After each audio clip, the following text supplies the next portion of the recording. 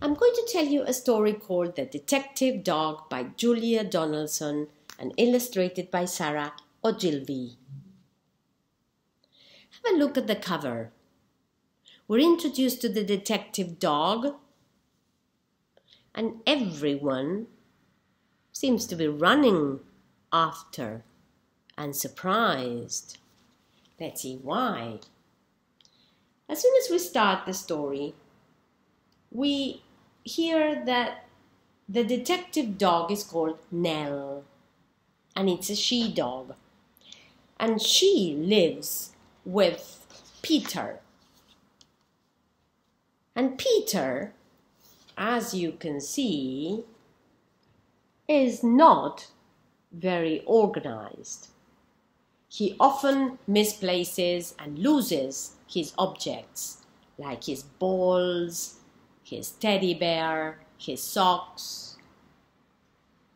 But he has no problem because Nell, the detective dog, always finds what he loses.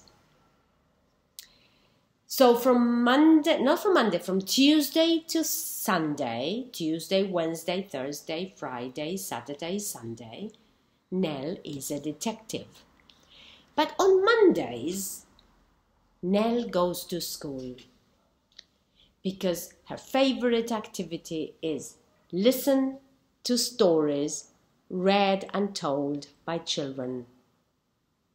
So can you see Nell in the classroom? This is the teacher, Mr. Jones. Where is Peter? Can we see Peter?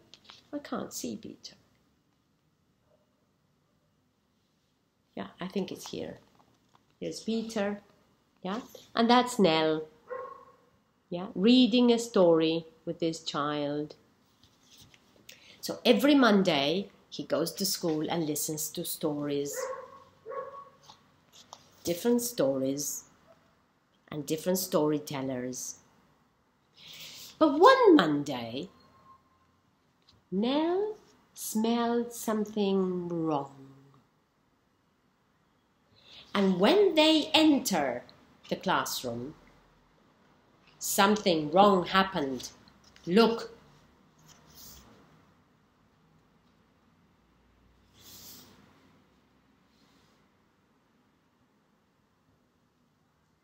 What can you see?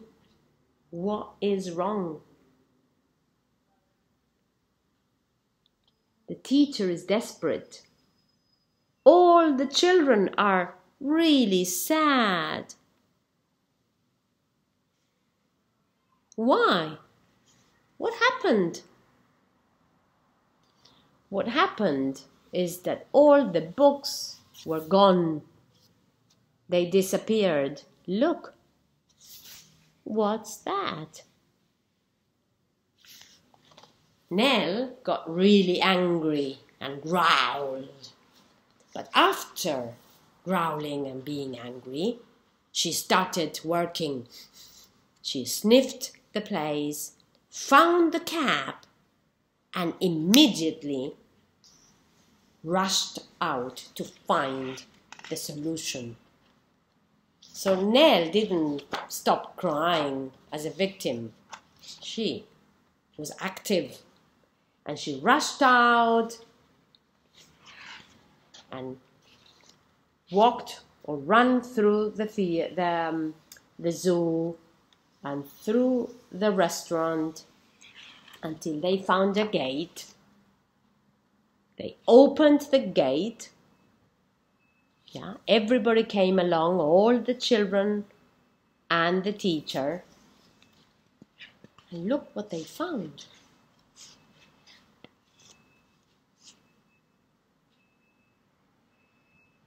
Yeah, this is what they found. They were angry. And what they said, what do you think they said? They said, "Those are our books. Give them back." And this guy, called Ted, said, "I'm sorry. Stealing is wrong, but I just meant to borrow. I was planning to give all the books back tomorrow. Borrow? Tomorrow? Nell pricked an ear and had an idea. Borrow? Where do we borrow books?